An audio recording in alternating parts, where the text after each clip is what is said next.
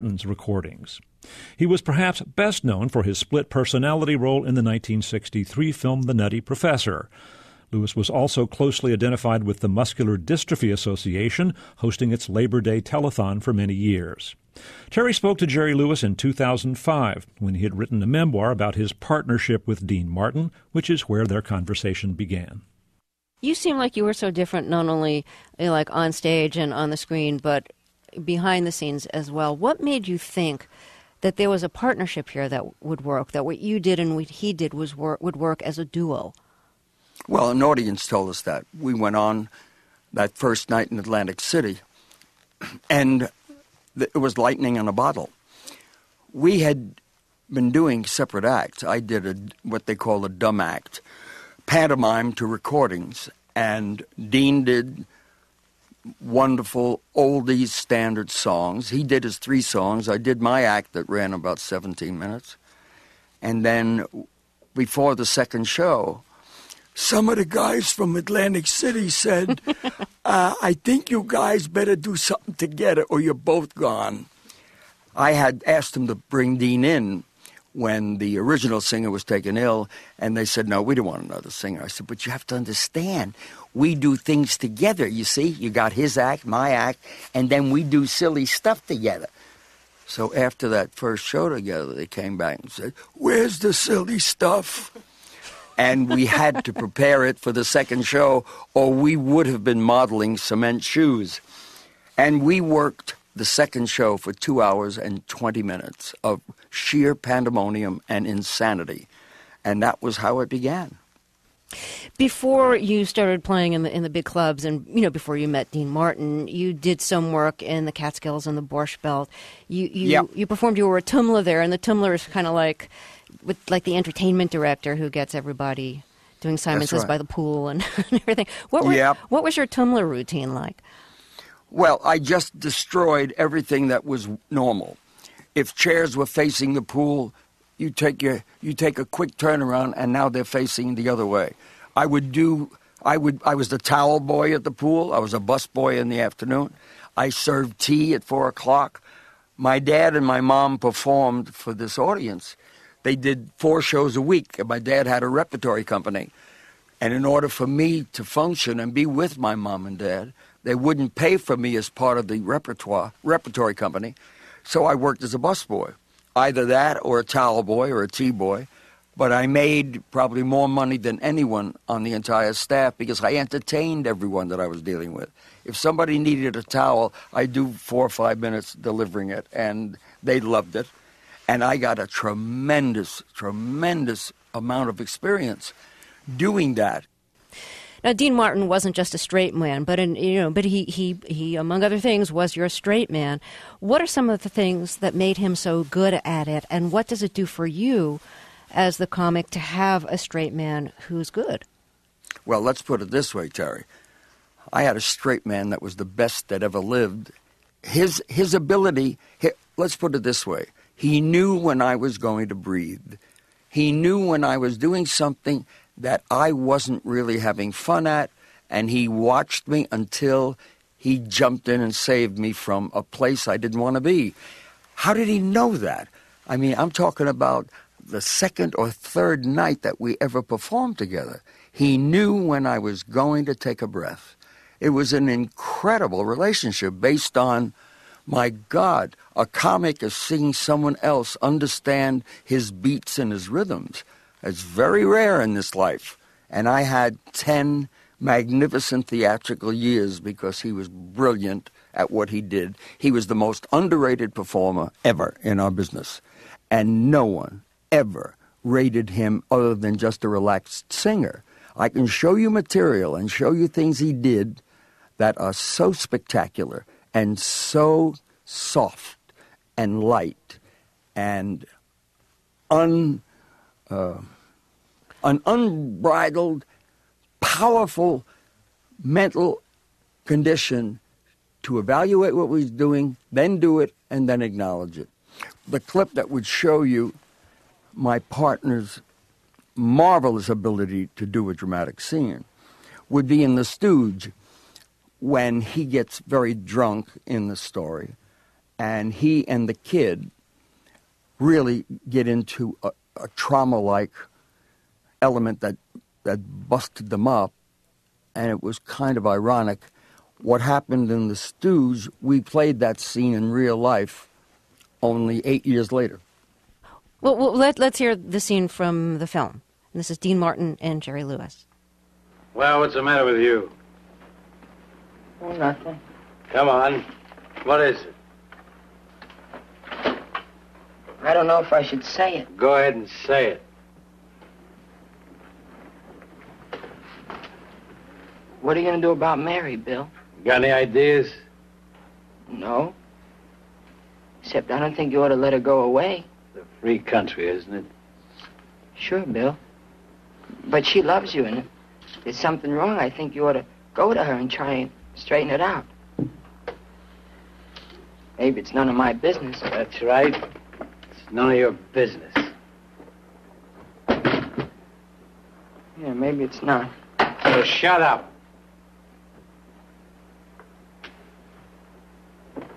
You know, I think you had a lot to do with Mary leaving me. Oh, don't say that, Bill. All that stuff about anything I do is okay with you. I knock my brains out trying to make something of myself. And you with your checkered suit. And what do I get for it? You're talking crazy, Bill. You shouldn't be thinking that way. I don't like to hear it. You don't like it? Well, that's tough. I don't like it. I'm sick and tired of looking at you anyway. That's Dean Martin and Jerry Lewis in a scene from The Stooge. Jerry Lewis is my guest. He has a new memoir called Dean and Me. What did he do exactly in that scene that amazes you? He's playing one of the most difficult things to play, and that's the drunk who would prefer you didn't know he was. That's a tough scene to play for any actor. And for a novice, this was only our fourth film, and he handled it incredibly good. Our director, Norman Turog, had been around the block a number of times and had directed magnificent films such as Boys Town, working with Spencer Tracy and Mickey Rooney. So he was a very credible director who told me after it was all over he did not believe that Dean had only made 4 films. He was so brilliant. As you pointed out, so Dean Martin was the suave, cool one on stage, sophisticated, and you were the quote, the monkey. You were this kind of like post-adolescent, like, energetic. I was, not very bright. That was you have to put the dramatic emphasis on monkey. That was on the stage exactly. when being paid. Yeah. Precisely. You're not going to get the monkey for free, kid. No. But here's what I'm asking: offstage. Yeah, yes. Did those onstage characters ever interfere with your offstage relationship with Dean Martin? Did he ever expect that offstage you weren't going to be very bright, or that offstage he would be able to be the sophisticated one and you not? Because let's face it, you are very bright. You obviously have a lot of showbiz smarts too. You knew a lot about contracts and all of that stuff. So was there ever any confusion about those onstage and offstage personalities?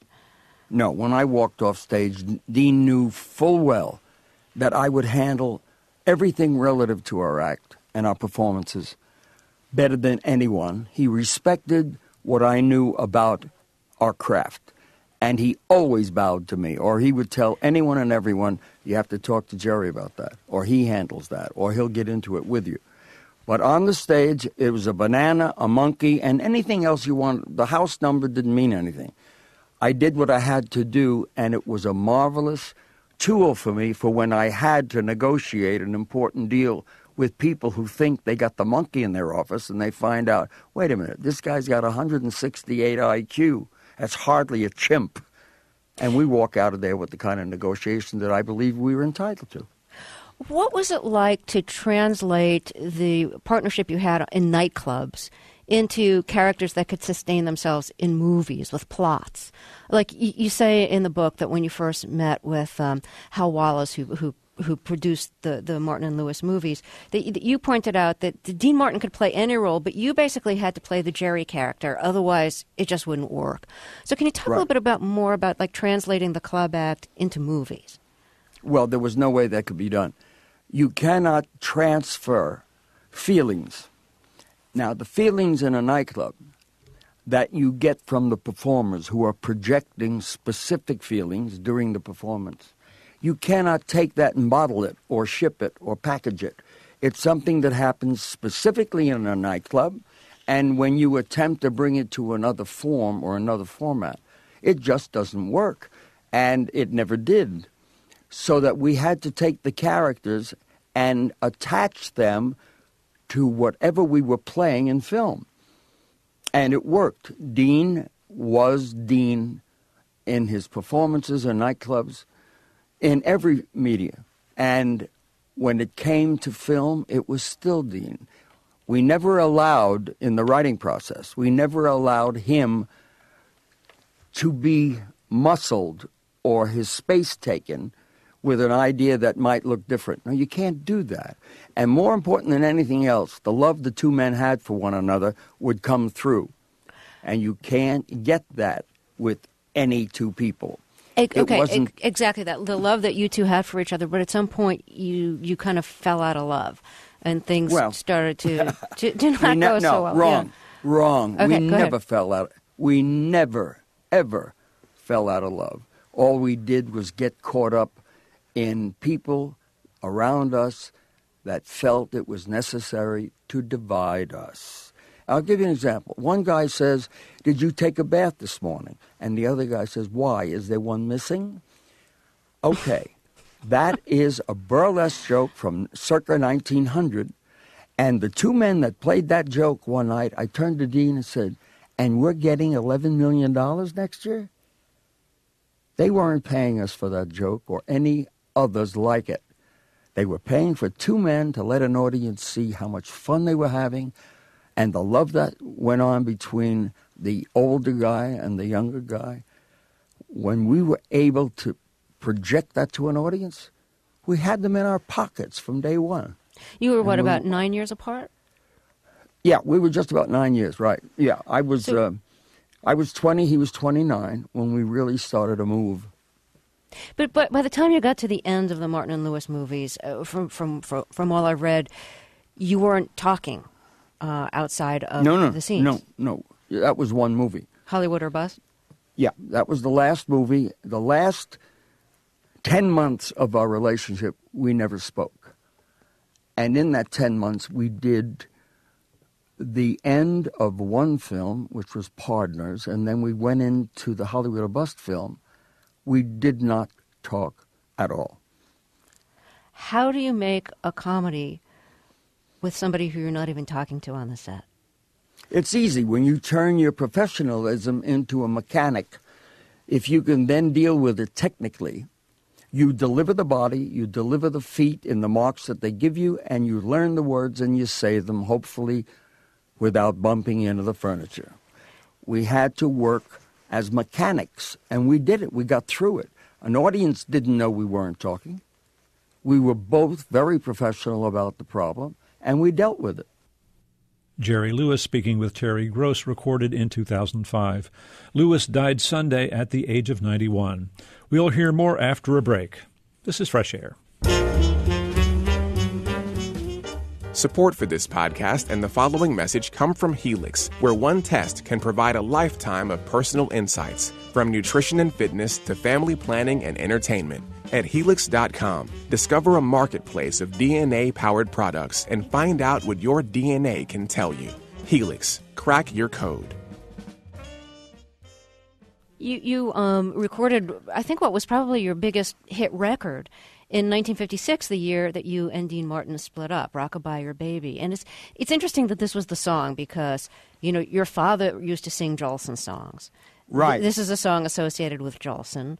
Right. This is a song with so many mysteries because Jolson was, a Jewish singer who put himself in blackface to sing this song. Right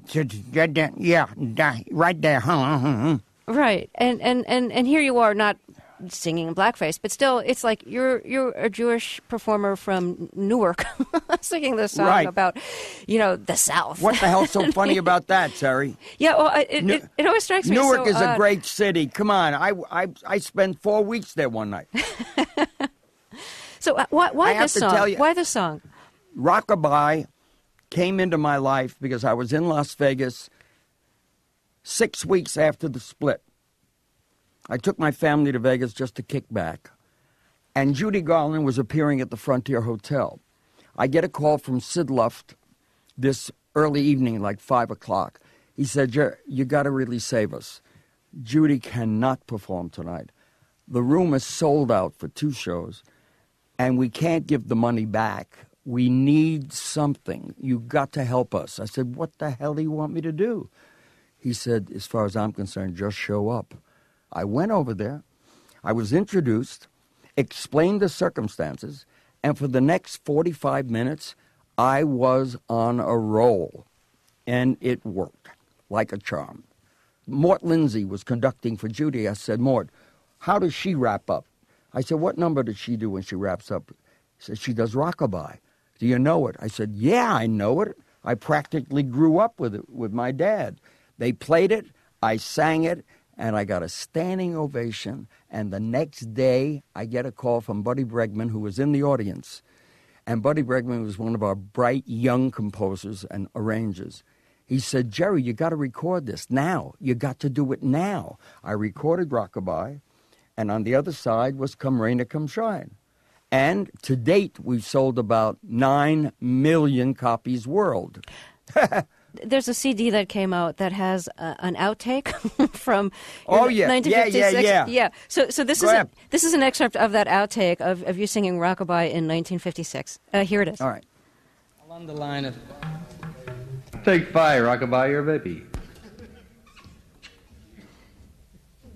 1, 2. Blue Jeans Go Green will recycle them into housing insulation for communities in need. Together, they've collected over 200,000 pairs, and you'll get $20 off brand new jeans when you drop off a pair to recycle. Check out madewell.com/denim recycling for more details. One of your most popular movies is The Nutty Professor. And, right. You play a college professor who's very nutty and very sexually afraid, even though he has this huge crush on somebody. But you swallow this potion, and just as in like Jekyll and Hyde, when you swallow this potion, you become another character, and that character is Buddy Love, who's this kind of suave but not very nice singer and pianist, and who theoretically would have the women lying at his feet. And in some people's minds, like in that movie, it's like you're Martin and Lewis. Like you're playing both characters. Did you see it that way? Oh, absolutely not. Because that character's not nice. Well, not only not nice, but I wrote him with every recollection that I had in my life of rude, discourteous, ill-mannered people. I made a total combination of all the bad stuff that is within some kind of man. And that was the Jekyll and Hyde. I went from this adorable little professor that everybody adored to this sleazy, incredibly awful person. And that was my Jekyll and Hyde. My first idea was, how do I do a comedy based on one of the great dramatic writings? The thing that really shocked me was I hated the character. Buddy Love to me was something that was just too much. And then we're getting all kinds of mail. Women loved him. I couldn't believe it. Aren't you listening to what he says? Didn't you watch his conduct? Are you insane? And hundreds upon hundreds of letters in the fan mail adoring him. Well, here's a scene from The Nutty Professor with Jerry Lewis as Buddy Love. He's in a club trying to impress a beautiful young woman who he's just danced with. He's dragged her to the piano and has just sat down to play. Hold it a second. Hold it. We'll make our own music, gorgeous. Just hold it. You and you stay. Tubby, you go rest your thumbs. I'll drive. Sweetie, go get your lips pressed. Split. Will you listen? You listen. Sit down here, and if you listen, you'll be thrilled. Believe you me. Sit and listen and watch. Mood is wrong. Mood is wrong. Innkeeper, got sexy lights? Lay it on me. Better. Now watch, baby. Every move a picture.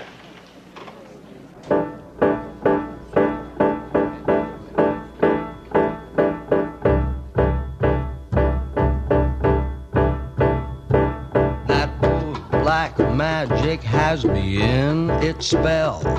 That old black magic that you weave so well. Those icy fingers up and down my spine. The same old witchcraft when your eyes... My guest is Jerry Lewis.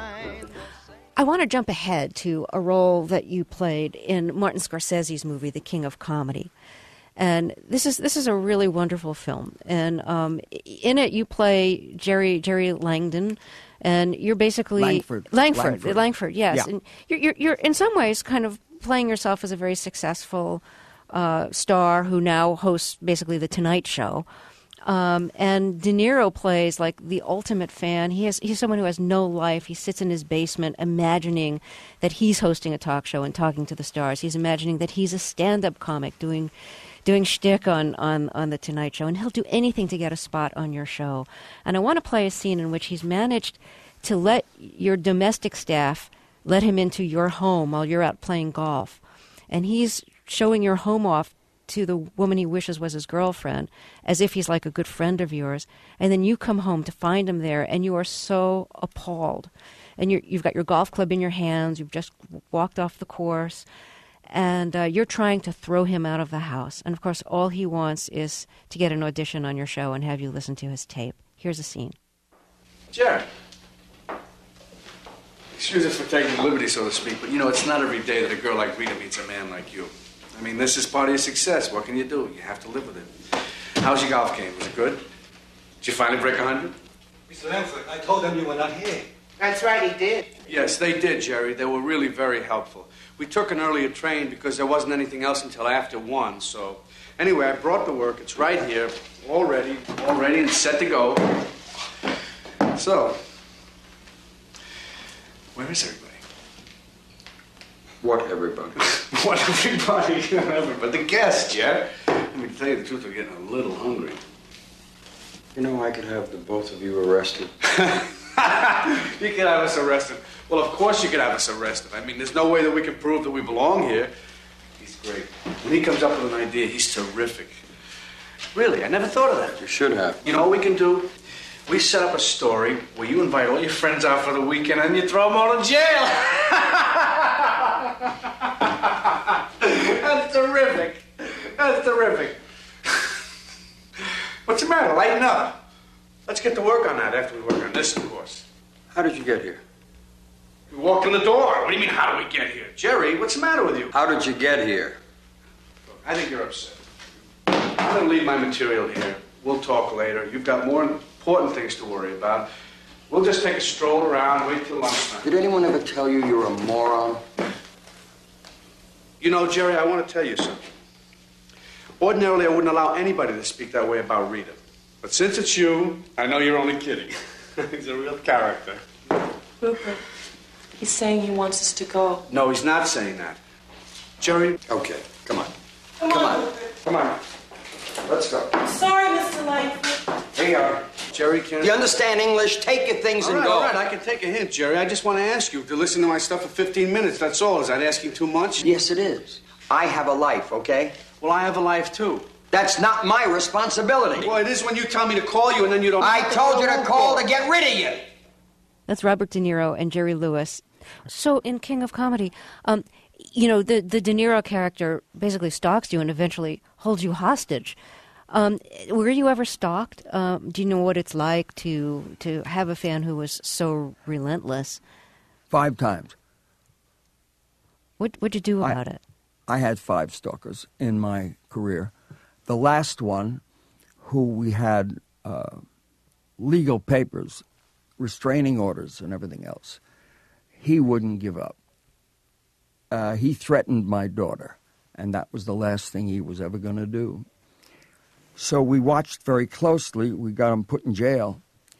And I never thought I would see the day when I could be this compassionate human being who was happy to hear someone died. I don't really believe that I've ever thought that about anything other than Hitler. But the feeling was terrible. Just the thought of someone's life going away. But in truth, it was the only chance we had at peace of mind. And the fact that he threatened my daughter, I was going to get him one way or another. So nature took care of it. Was this before or after King of Comedy? It was after King of Comedy. That one particular one went on for about 12 years. Wow. 4 a.m. phone calls, 3 a.m. phone calls. Did you think if King of Comedy helped inspire him to do that? I mean, did... You never know. Mm-hmm. I couldn't say, but I don't know, but it certainly could. And I had 4 before that. One, a female who loved me so much that I destroyed her life by marrying Sam, my wife. And she was going to get even. And we had her locked up. She was put away at the Tehachapi Women's Prison. And I think they gave her 20 years because she was threatening lives. And 3 of them before that were just ugly. And you have to just, that's part of it. It comes on the dinner. Right. So you have to decide. If you don't want that, get another job. If you don't want that to happen again, don't be there. Get out of the mix. I'm not going to change my lifestyle for some wacko that should be in a mental hospital.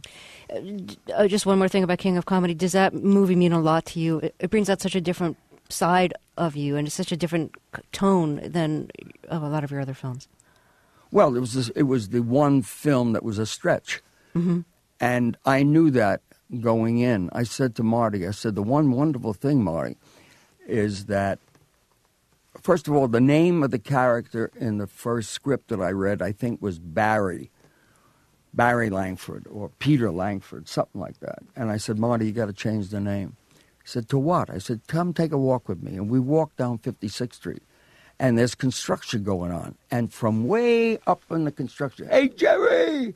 Yo, Jerry! Hey, Jerry, how you doing? Main man, there's Jerry. Cab driver stopping. Hi, Jerry. Well, you just saw it on our way over here. I said, Marty, we're going to get all of this stuff that we do in the street. It's perfect. All of these guys yelling, Jerry, Jerry. So we changed the name to Jerry Langford, and it worked for us. It was great. Jerry Lewis, thank you so much for talking with us. Thank you, Terry, very much. Jerry Lewis speaking with Terry Gross, recorded in 2005. Lewis died Sunday at his home in Las Vegas. He was 91. Coming up, David Edelstein reviews the new film Marjorie Prime. This is Fresh Air. I'm Linda Holmes. And I'm Stephen Thompson. There's more stuff to watch and read these days than any one person can get to. That's why we make Pop Culture Happy Hour. Twice a week, we sort through the nonsense, share reactions, and give you the lowdown on what's worth your precious time and what's not. Find Pop Culture Happy Hour on the NPR One app or wherever you get your podcasts. The new film Marjorie Prime is set in the near future in a world where people can purchase holographic versions of their dead loved ones. The movie, directed by Michael Almereyda, stars Lois Smith, Gina Davis, Tim Robbins, and John Hamm as the first hologram, or Prime, that we meet. Film critic David Edelstein has this review. There are 4 main characters in the haunting sci-fi chamber drama Marjorie Prime, some of them computer-generated holograms of the dead. A better title would be Ghost Sonata, but Strindberg already used it. It opens with a gentle conversation between Lois Smith's 85-year-old Marjorie and John Hamm as her husband Walter, who died 15 years earlier. The holograms are called primes, and Marjorie's daughter and son-in-law have bought her one.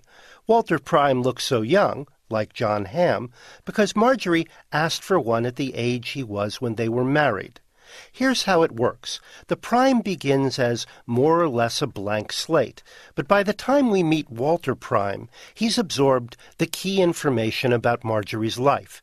He can reminisce, share stories, and respond to questions. Since Marjorie has growing dementia, Walter Prime might soon, quote, remember more of her life than she does. The 86-year-old Lois Smith has a brightness, a girlishness, that makes her loss of memory seem even more poignant. I feel like I have to perform around you. It's just me. It's just Walter. Maybe it's not bad if I feel that way. I used to entertain a lot. I remember. Do you? Of course. Marjorie, where are the dishes? The girl did them, Julie. She doesn't come until 2. I did them. You didn't. Your arthritis. I'm having a good day. Marjorie, we both know what no dishes means. It means I haven't been eating. Only a spoonful of peanut butter. I'm not hungry. It's their fault, feeding me all those pills. The pills are their fault or your doctor's?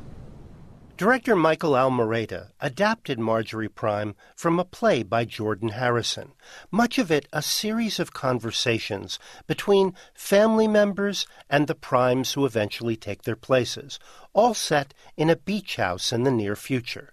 At the movie's heart is a paradox that's rather stunning. Primes seem to have been invented to give comfort and companionship to the bereaved, but the bereaved don't use them just as vehicles for lovely pipe dreams. They end up saying things to Primes that they couldn't say to the people on whom the Primes were modeled.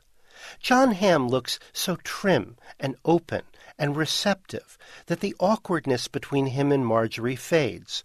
But it's heartbreaking that as she grows closer to Walter Prime, she moves farther apart from her daughter, Tessa, played by Gina Davis. Davis is more transparent here, more real, than at any time since her Oscar-winning performance in The Accidental Tourist. As an actress, she's reborn.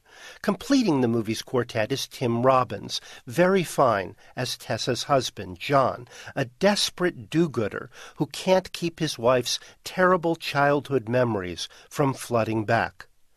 I slightly knew the writer-director Michael Almereyda in college, and have come to know him better in the subsequent 30-ish years. I'm being as objective as I can when I say he's never achieved the reputation he deserves. His 2001 Hamlet with Ethan Hawke and Kyle MacLachlan is a truly cinematic rethinking of that masterpiece. His documentaries, This So-Called Disaster, about Sam Shepard, and William Eggleston in the Real World, are revelatory. Last year's Experimenter, a fictionalized treatment of the life of Yale social scientist Stanley Milgram, was playful in form, but had real moral urgency. Marjorie Prime might be my favorite of his films. An early review from its Sundance premiere described it as too chilly, which I find bizarre.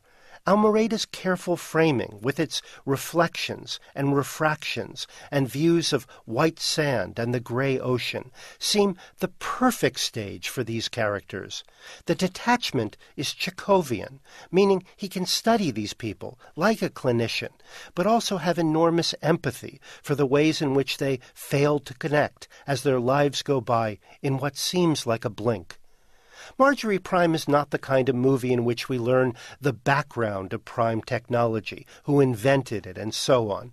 It's sci-fi as a means of exploring our inner lives, the way Charlie Kaufman and Michel Gondry do in Eternal Sunshine of the Spotless Mind.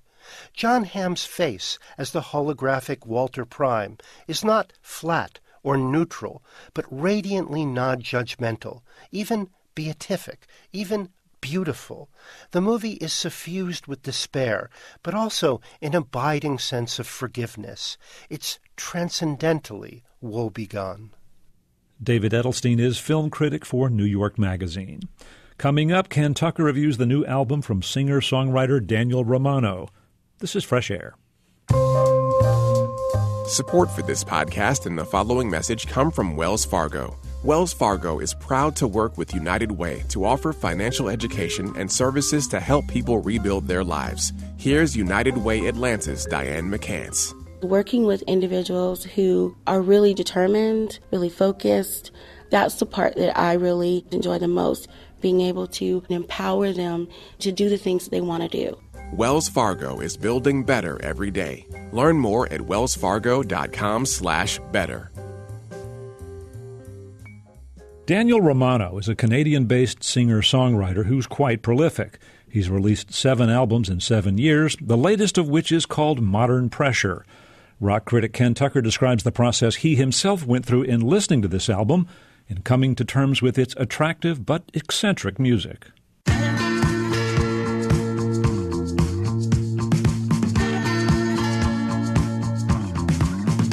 We were living at the bottom of an iceberg, baby, of an iceberg. We were sloppy with the time, and now I'm finding it's impossible to trust you. When this album, Modern Pressure, was released in May, I listened to it a couple of times and then put it aside. It sounded at once quirky, catchy, and derivative to me. One of my first thoughts was, I guess Daniel Romano has been thinking a lot about Bob Dylan. Over the next few weeks, I listened to a lot of other music, but the album kept finding its way back into my... When being paid. Yeah. Precisely. You're not going to get the monkey for free, kid. No, but here's what I'm asking. Offstage. Yeah, yes. Did those onstage characters ever interfere with your offstage relationship with Dean Martin? Did he ever expect that offstage you weren't going to be very bright, or that offstage he would be able to be the sophisticated one and you not? Because let's face it, you are very bright. You obviously have a lot of showbiz smarts too. You knew a lot about contracts and all of that stuff. So was there ever any confusion about those onstage and offstage personalities?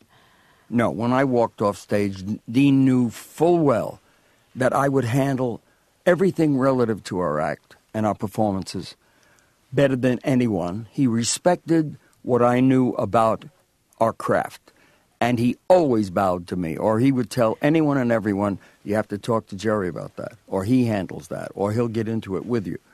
But on the stage, it was a banana, a monkey, and anything else you want. The house number didn't mean anything. I did what I had to do, and it was a marvelous tool for me for when I had to negotiate an important deal with people who think they got the monkey in their office, and they find out, wait a minute, this guy's got 168 IQ. That's hardly a chimp. And we walk out of there with the kind of negotiation that I believe we were entitled to. What was it like to translate the partnership you had in nightclubs into characters that could sustain themselves in movies with plots? Like you say in the book that when you first met with Hal Wallace, who produced the Martin and Lewis movies, that you pointed out that Dean Martin could play any role, but you basically had to play the Jerry character. Otherwise, it just wouldn't work. So can you talk a little bit more about like translating the club act into movies? Well, there was no way that could be done. You cannot transfer feelings. Now, the feelings in a nightclub that you get from the performers who are projecting specific feelings during the performance, you cannot take that and bottle it or ship it or package it. It's something that happens specifically in a nightclub, and when you attempt to bring it to another form or another format, it just doesn't work, and it never did. So that we had to take the characters and attach them to whatever we were playing in film. And it worked. Dean was Dean in his performances in nightclubs, in every media. And when it came to film, it was still Dean. We never allowed, in the writing process, we never allowed him to be muscled or his space taken with an idea that might look different. No, you can't do that. And more important than anything else... You started playing in the big clubs, and, before you met Dean Martin, you did some work in the Catskills and the Borscht Belt. You performed, you were a tumler there, and the tumler is kind of like the entertainment director who gets everybody doing Simon Says by the pool and everything. What was your tumler routine like? Well, I just destroyed everything that was normal. If chairs were facing the pool... You take a quick turnaround, and now they're facing the other way. I was the towel boy at the pool. I was a bus boy in the afternoon. I served tea at 4 o'clock. My dad and my mom performed for this audience. They did 4 shows a week, and my dad had a repertory company. And in order for me to function and be with my mom and dad, they wouldn't pay for me as part of the repertory company. So I worked as a bus boy. Either that or a towel boy or a tea boy. But I made probably more money than anyone on the entire staff because I entertained everyone that I was dealing with. If somebody needed a towel, I'd do 4 or 5 minutes delivering it, and they loved it. And I got a tremendous, tremendous amount of experience doing that. Now, Dean Martin wasn't just a straight man, but he among other things was your straight man. What are some of the things that made him so good at it, and what does it do for you as the comic to have a straight man who's good? Well, let's put it this way, Terry. I had a straight man that was the best that ever lived. His ability, let's put it this way. He knew when I was going to breathe. He knew when I was doing something that I wasn't really having fun at, and he watched me until he jumped in and saved me from a place I didn't want to be. How did he know that? I mean, I'm talking about the second or third night that we ever performed together. He knew when I was going to take a breath. It was an incredible relationship based on, my God, a comic is seeing someone else understand his beats and his rhythms. It's very rare in this life. And I had 10 magnificent theatrical years because he was brilliant at what he did. He was the most underrated performer ever in our business. And no one ever rated him other than just a relaxed singer. I can show you material and show you things he did that are so spectacular and so soft and light and an unbridled, powerful mental condition to evaluate what we're doing, then do it, and then acknowledge it. The clip that would show you my partner's marvelous ability to do a dramatic scene tonight. The room is sold out for 2 shows, and we can't give the money back. We need something. You got to help us. I said, what the hell do you want me to do? He said, as far as I'm concerned, just show up. I went over there. I was introduced, explained the circumstances, and for the next 45 minutes, I was on a roll. And it worked like a charm. Mort Lindsay was conducting for Judy. I said, Mort, how does she wrap up? I said, what number does she do when she wraps up? He said, she does rockabye.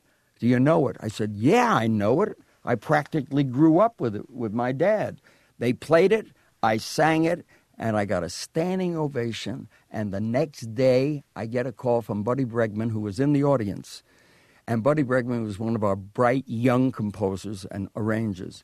He said, Jerry, you got to record this now. You got to do it now. I recorded Rockabye, and on the other side was Come Rain or Come Shine.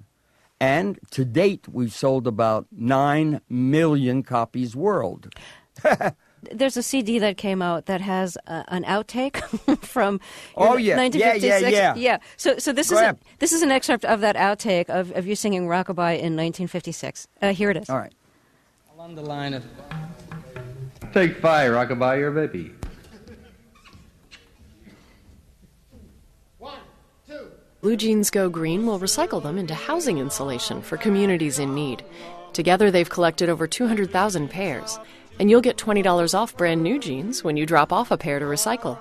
Check out madewell.com/denim recycling for more details. One of your most popular movies is The Nutty Professor.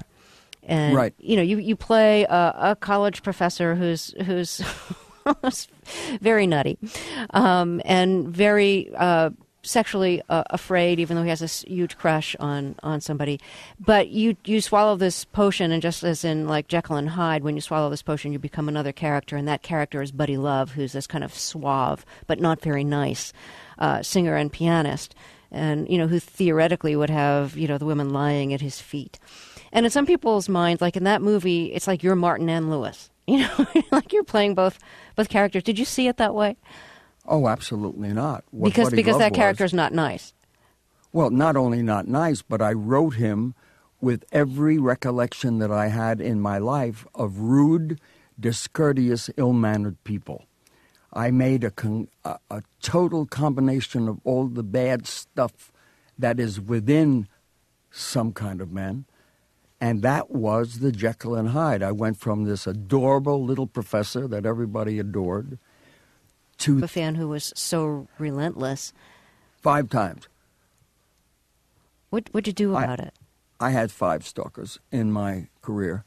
The last one, who we had legal papers, restraining orders and everything else, he wouldn't give up. He threatened my daughter, and that was the last thing he was ever going to do. So we watched very closely. We got him put in jail. And I never thought I would see the day when I could be this compassionate human being who was happy to hear someone died. I don't really believe that I've ever thought that about anything other than Hitler. But the feeling was terrible. Just the thought of someone's life going away. But in truth, it was the only chance we had at peace of mind. And the fact that he threatened my daughter, I was going to get him one way or another. So nature took care of it. Was this before or after King of Comedy? It was after King of Comedy. That one particular one went on for about 12 years. Wow. 4 a.m. phone calls, 3 a.m. phone calls. Did you think if King of Comedy helped inspire him to do that? I mean, did... You never know. Mm-hmm.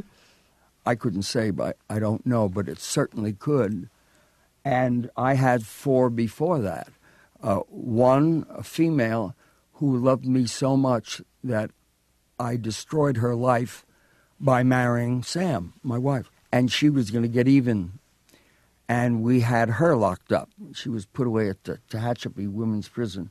And I think they gave her 20 years because she was threatening lives.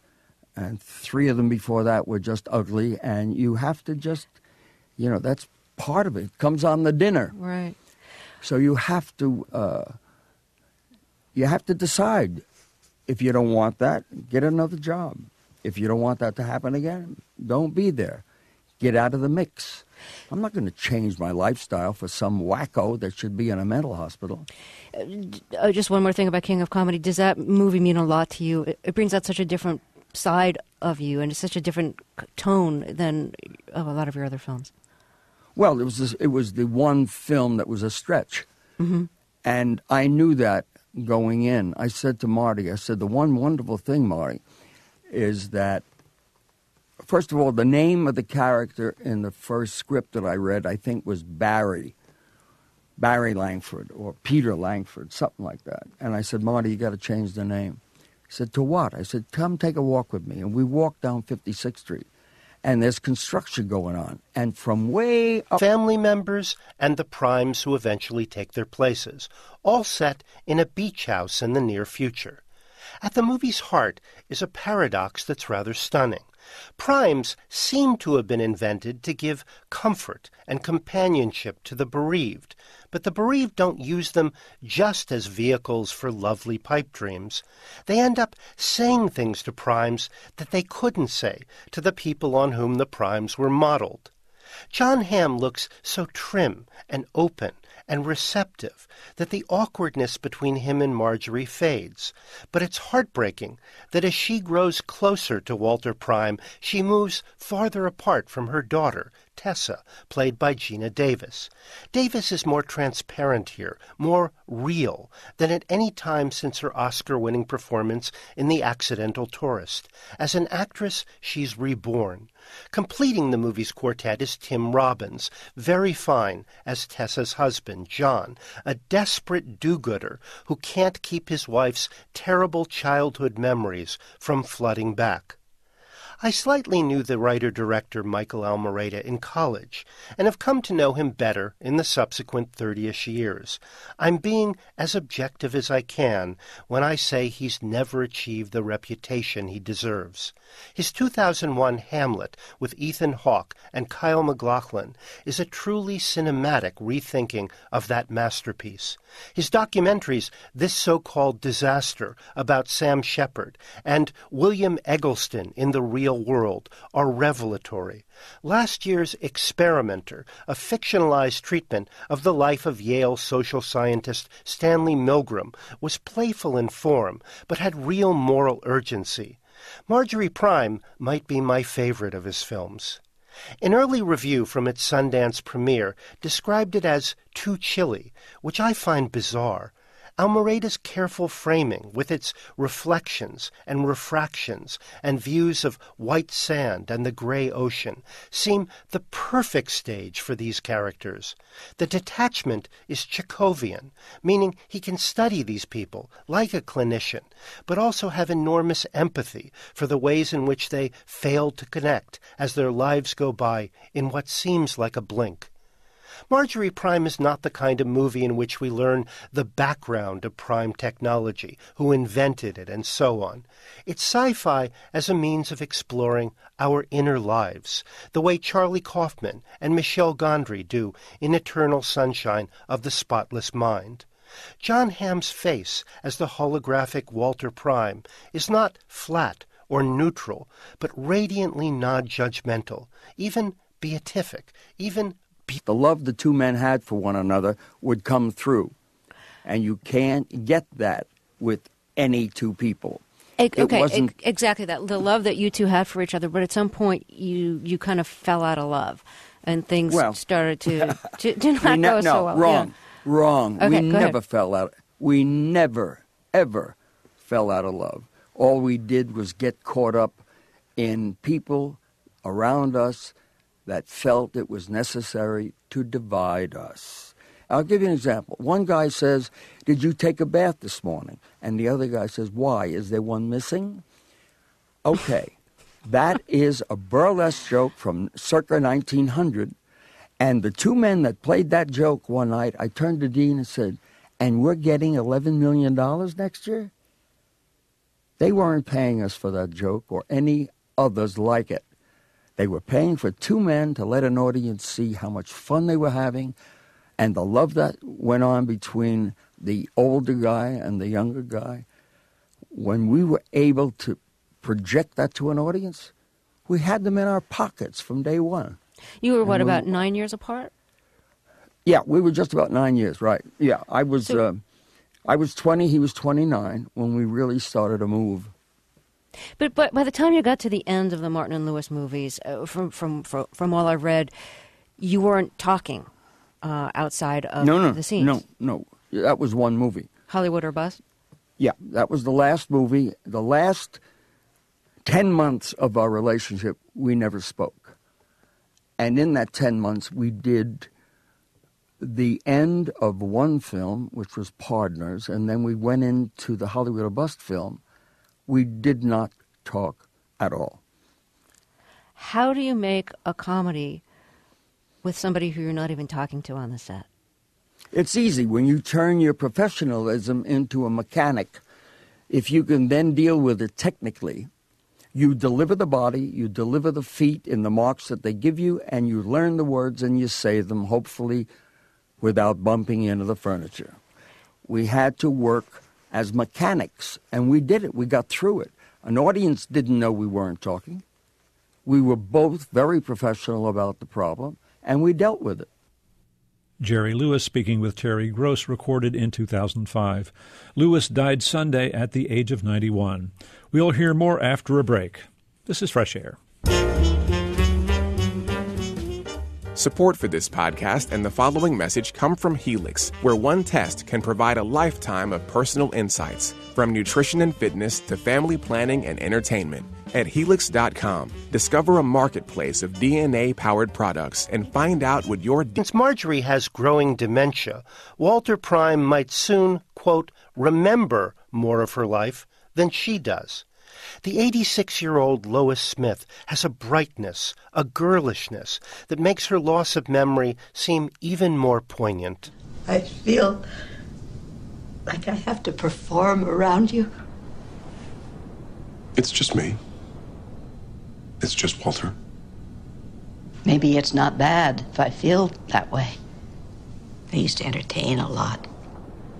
I remember. Do you? Of course. Marjorie, where are the dishes? The girl did them, Julie. She doesn't come until 2. I did them. You didn't. Your arthritis. I'm having a good day. Marjorie, we both know what no dishes means. It means I haven't been eating. Only a spoonful of peanut butter. I'm not hungry. It's their fault, feeding me all those pills. The pills are their fault or your doctor's? Director Michael Almereyda adapted Marjorie Prime from a play by Jordan Harrison, much of it a series of conversations between family members and the Primes who eventually take their places, all set in a beach house in the near future. At the movie's heart is a paradox that's rather stunning. Primes seem to have been invented to give comfort and companionship to the bereaved, but the bereaved don't use them just as vehicles for lovely pipe dreams.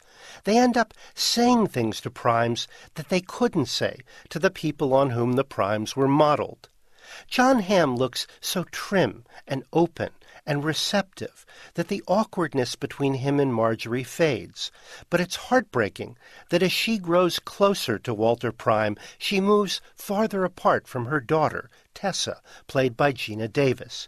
Davis is more transparent here, more real, than at any time since her Oscar-winning performance in The Accidental Tourist.